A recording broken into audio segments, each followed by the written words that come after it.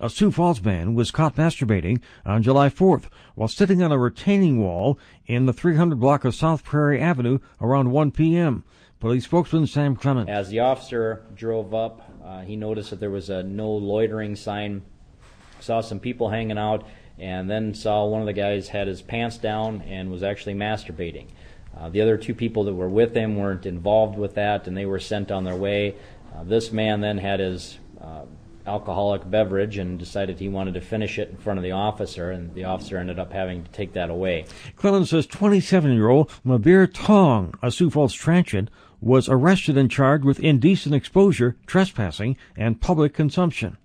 I'm Jerry Damon.